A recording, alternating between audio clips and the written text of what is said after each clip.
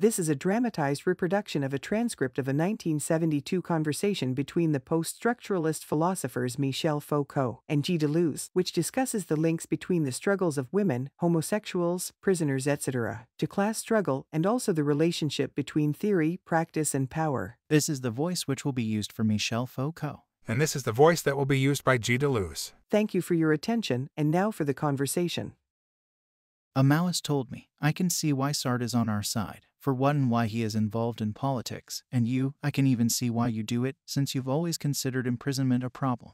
But Deleuze, really, I don't see it. His question took me totally by surprise, because it's crystal clear to me. Maybe it's because for us the relationships between theory and praxis are being lived in a new way. On the one hand, praxis used to be conceived as an application of theory as a consequence. On the other hand, and inversely, praxis was supposed to inspire theory, it was supposed to create a new form of theory. In any case, their relationship took the form of a process of totalization in one shape or another. Maybe we're asking the question in a new way. For us, the relationships between theory and praxis are much more fragmentary and partial. In the first place, a theory is always local, related to a limited domain, though it can be applied in another domain that is more or less distant. The rule of application is never one of resemblance. In the second place, as soon as a theory takes hold in its own domain, it encounters obstacles, walls, collisions, and these impediments create a need for the theory to be relayed by another kind of discourse. Praxis is a network of relays from one theoretical point to another, and theory relays one praxis to another. A theory cannot be developed without encountering a wall, and a praxis is needed to break through. Take yourself, for example. You begin by theoretically analyzing a milieu of imprisonment like the psychiatric asylum of 19th century capitalist society. Then you discover how necessary it is, precisely for those who are imprisoned to speak on their own behalf, for them to become a relay, or perhaps you were already a relay for them. But these people are prisoners, they're in prison. This was the logic behind your creating the GIP group for information on prisons, to promote the conditions in which the prisoners themselves could speak. It would be totally misguided to say, as the Maoists seem to be saying, that you were making a move toward praxis by applying your theories. In your case, we find neither an application,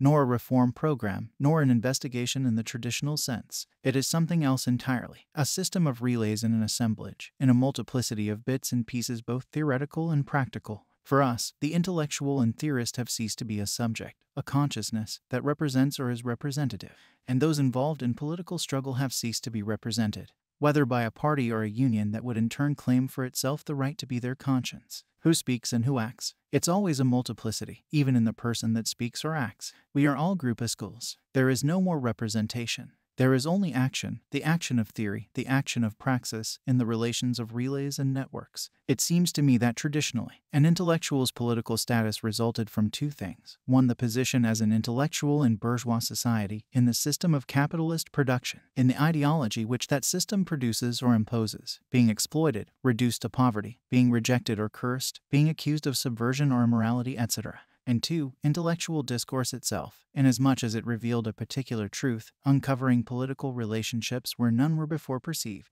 These two forms of becoming politicized were not strangers to one another, but they didn't necessarily coincide either. You had the cursed intellectual, and you had the socialist intellectual. In certain moments of violent reaction, the powers that be willingly confused these two politicizations with one another. After 1848, after the Commune, after 1940, the intellectual was rejected, persecuted at the very moment when things began to appear in their naked truth, when you were not supposed to discuss the king's new clothes. Since the latest resurgence, however, intellectuals realize that the masses can do without them and still be knowledgeable. The masses know perfectly well what's going on. It is perfectly clear to them. They even know better than the intellectuals do, and they say so convincingly enough. But a system of power exists to bar, prohibit, invalidate their discourse and their knowledge, a power located not only in the upper echelons of censorship, but which deeply and subtly permeates the whole network of society. The intellectuals are themselves part of this system of power, as is the idea that intellectuals are the agents of consciousness and discourse. The role of the intellectual is no longer to situate himself slightly ahead or slightly to one side so he may speak the silent truth of each and all. It is rather to struggle against those forms of power where he is both instrument and object, in the order of knowledge, truth, consciousness, and discourse. So it is that theory does not express, translate, or apply a praxis. It is a praxis, but local and regional, as you say, non-totalizing. A struggle against power. A struggle to bring power to light and open it up wherever it is most invisible and insidious. not a struggle for some insight or realization. For a long time now, consciousness as knowledge has been acquired by the masses, and consciousness as subjectivity has been occupied by the bourgeoisie, but a struggle to undermine and take power side by side with those who are fighting, and not off to the side trying to enlighten them. A theory is the regional system of this struggle. Yes, that's what a theory is. Exactly like a toolbox. It has nothing to do with the signifier. A theory has to be used, it has to work, and not just for itself. If there is no one to use it, starting with the theorist himself who, as soon as he uses it, ceases to be a theorist, then a theory is worthless, or its time has not yet arrived. You don't go back to a theory, you make new ones, you have others to make. It is strange that Proust, who passes for a pure intellectual, should articulate it so clearly. Use my book, he says, like a pair of glasses to view the outside. And if it isn't to your liking, find another pair or invent your own, and your device will necessarily be a device you can fight with. A theory won't be totalized, it multiplies. It's rather in the nature of power to totalize, and you say it exactly, theory is by nature opposed to power. As soon as a theory takes hold at this or that point, it runs up against the impossibility of having the least practical consequence without there being an explosion, at some distant point if necessary. That's why the idea of reform is so stupid and hypocritical. Either the reform is undertaken by those who claim to be representatives, whose business it is to speak for others, in their name, and this is how power adjusts, distributing itself along reinforced lines of repression. Or else the reform is demanded by those who have a stake in it, and then it is no longer a reform but a revolution. A revolutionary action, by virtue of its partial character, is determined to call into question the totality of power and its hierarchy. This is nowhere clearer than in the prisons. The tiniest, meekest demand by the prisoners is enough to kill Plevin's pseudo-reform bill. If little children managed to make their protests heard in nursery school, or even simply their questions, it would be enough to derail the whole educational system. In reality, the system in which we live cannot tolerate anything, whence you see its radical fragility at every point, and at the same time its global repression. In my opinion, you were the first to teach us a fundamental lesson, both in your books and in the practical domain, the indignity of speaking for others. What I mean is, we laughed at representation, saying it was over, but we didn't follow this theoretical conversion through, namely, theory demanded that those involved finally have their say from a practical standpoint. And when the prisoners began to speak, they had their own theory of prison, punishment, and justice. What really matters is this kind of discourse against power, the counter-discourse expressed by prisoners or those we call criminals, and not a discourse on criminality. The problem of imprisonment is a local and marginal problem, because no more than 100,000 people go through prison in any year. But this marginal problem shakes people up. I was surprised to see how many who were not in prison interested in the problem, to see so many people respond who were in no way predisposed to hearing this discourse, and surprised to see how they took it. How do you explain it? Is it not simply that, generally speaking, the penal system is that form where power shows itself as power in the most transparent way? To put someone in prison, to keep him there, deprive him of food and heat, keep him from going out, from making love, etc. Is that not the most delirious form of power imaginable? The other day I was talking with a woman who had been in prison, and she said, to think that one day in prison they punished me, a 40-year-old woman, by forcing me to eat stale bread. What is striking in this story is not only the puerility of the exercise of power, but the cynicism with which it is exercised as power in a form that is archaic and infantile. They teach us how to be reduced to bread and water when we're kids. Prison is the only place where power can be exercised in all its nakedness and in its most excessive dimensions, and still justify itself as moral. I have every right to punish because you know very well how evil it is to steal, to kill. This is what is so fascinating about prisons, for once power does not hide itself, does not mask itself, but reveals itself as tyranny down to the most insignificant detail, cynically applied, and yet it's pure. It's entirely justified, because it can be entirely formulated in a morality that frames its exercise. Its brute tyranny thus appears as the serene domination of good over evil, of order over disorder. Now that I think about it, the inverse is equally true. It's not only prisoners who are treated like children, but children who are treated like prisoners. Children are subjected to an infantilization which is not their own. In this sense, schools are a little like prisons, and factories are very much like them. All you have to do is look at Renault's entrance. Or anywhere, you need 3 vouchers to go make pee-pee during the day. You uncovered a text by Jeremy Bentham in the 18th century, a proposal for prison reform. It is in the name of this noble reform that Bentham establishes a circular system, where at one and the same time the renovated prison serves as a model, and where without noticing it, one moves from the school to the factory, from the factory to the prison and vice versa. There you have the essence of reformism, of representation which has been reformed. However, when people begin to speak and act in their own name, they don't oppose one representation, even one which has been reformed, to another representation. They don't oppose another mode of representation to power's false mode of representation. For example, I recall when you said that there was no popular justice against justice, it happens at another level altogether. In my view, what comes to light beneath the hatred which the people have for the judicial system, judges, tribunals, prisons, etc., is not only the idea of some other, better justice, but first and foremost the perception of a singular point where power is exercised to the detriment of the people. The anti-judicial struggle is a struggle against power. And in my opinion, it's not a struggle against injustice, against the injustice of the judicial system, nor is it for a judicial institution that would work more efficiently. Still, isn't it striking that every time there are riots, revolts, and seditions, the judicial apparatus has come under fire in the same way and at the same time as the fiscal apparatus, the army, and the other forms of power? My hypothesis, but it's just a hypothesis, is that popular tribunals, for example, those during the Revolution, have been a way for the lower middle class, in alliance with the masses, to recuperate and harness the movement unleashed by the struggle against the judicial system. To harness it, they proposed this system of tribunals, which defers to a justice that could be just, to a judge that could pronounce a just sentence. The very form of the tribunal belongs to an ideology of justice which is a bourgeois ideology. If we look at today's situation, power necessarily has a global or total vision. What I mean is that every form of repression today, and they are multiple, is easily totalized, systematized from the point of view of power. The racist repression against immigrants, the repression in factories, the repression in schools and teaching, and the repression of youth in general. We mustn't look for the unity of these forms of repression only in reaction to May 68, but more so in a concerted preparation and organization concerning our immediate future. Capitalism in France is dropping its liberal, paternalistic mask of full employment. It desperately needs a reserve of unemployed workers. It's from this vantage point that unity can be found in the forms of repression I already mentioned. The limitation of immigration, once it's understood that we're leaving the hardest and lowest paying jobs to them, the repression in factories. Because now it's all about once again giving the French a taste for hard work, the struggle against youth and the repression in schools and teaching. Because police repression must be all the more active now that there is less need for young people on the job market.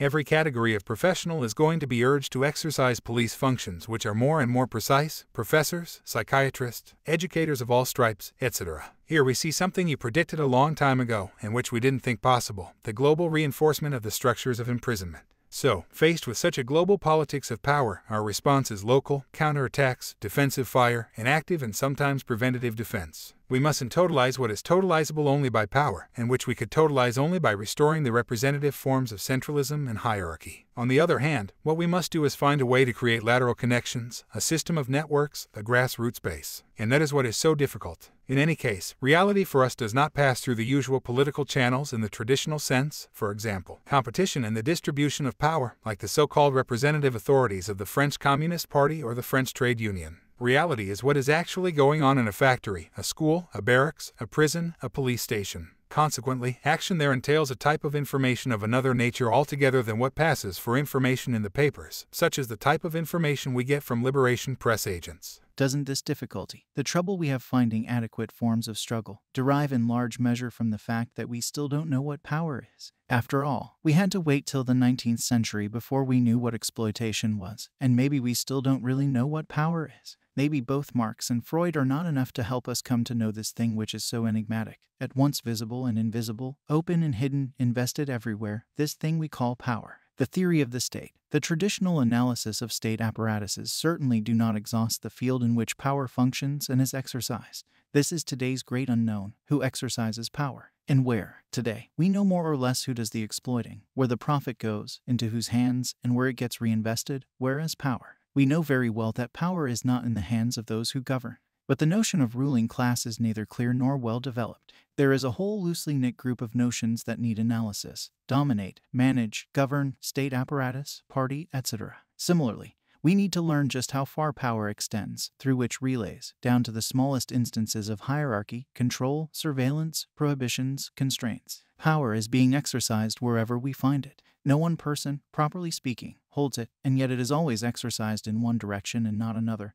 By this group in this case, by this other group in this other case. We don't really know who has power, but we do know who doesn't. If reading your books, starting with Nietzsche and in anticipation of capitalism and schizophrenia, has been so crucial for me, it's because they seem to go a long way towards setting up this problem, using old themes like meaning and sense, signifier and signified, etc., to pose the questions of power, the inequality of powers, and their struggle. Every struggle develops around a particular focal point of power.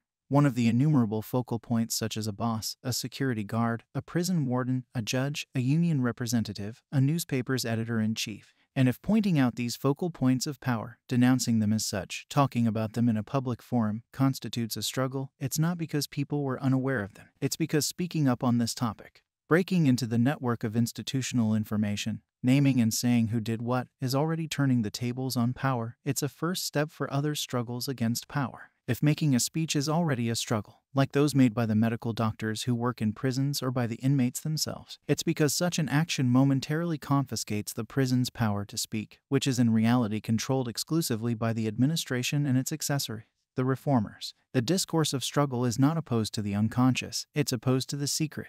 This seems a letdown, but what if the secret were worth much more? A whole series of equivocations concerning what is hidden, repressed, unspoken, enables a cheap psychoanalysis of what should be the object of political struggle. The secret is perhaps more difficult to bring to light than the unconscious. The two themes which only yesterday we came across once again.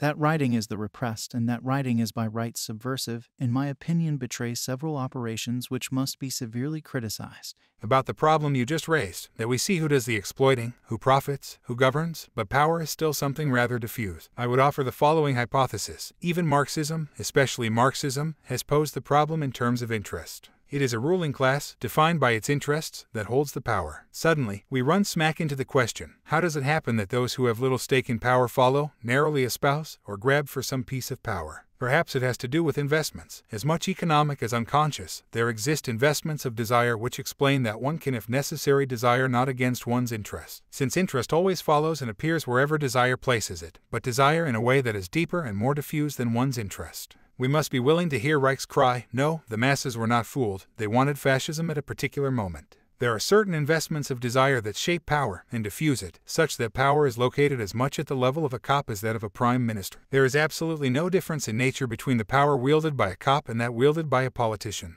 It is precisely the nature of the investments of desire that explains why parties or unions, which would or should have revolutionary investments in the name of class interests, all too often have investments which are reformist or totally reactionary at the level of desire. As you point out, the relationships among desire, power, and interest are more complex than we ordinarily imagine, and it is not necessarily those who exercise power that have an interest in exercising it. Those who have an interest in exercising it don't necessarily. And the desire of power plays a game between power and interest which is quite singular. When fascism comes into play, it happens that the masses want particular people to exercise power, but those particular people are not to be confused with the masses, since power will be exercised on the masses and at their expense, all the way to their death, sacrifice, and massacre, and yet the masses want it. They want this power to be exercised. The play of desire, power, and interest is still relatively unknown. It took a long time to know what exploitation was, and desire. It has been and promises still to be a lengthy affair. It's possible that the struggle's now underway, and the local, regional, discontinuous theories being elaborated in the course of these struggles, and which are absolutely of a piece with them, are just beginning to uncover the way in which power is exercised. So I come back to the question. Today's revolutionary movement has multiple focal points, and this isn't a weakness, it isn't a deficiency. Since a particular totalization belongs rather to power and its reaction, Vietnam, for example, is a formidable local response. But how do you view the networks, the transversal connections between discontinuous active points from one country to another or within the same country? This geographic discontinuity you've mentioned perhaps means that the moment we struggle against exploitation, the proletariat not only leads the struggle but defines the targets, methods, places, and instruments of struggle. To make an alliance with the proletariat is to embrace its positions, its ideology. We effectively assume the motivations of its fight. We all melt together. But if we choose to struggle against power, then all those who suffer the abuses of power, all those who recognize power as intolerable, can engage in the struggle wherever they happen to be and according to their own activity or passivity. By engaging in this struggle which is their own, these people enter the revolutionary process as allies of the proletariat, of course, since power is exercised in the way that maintains capitalist exploitation.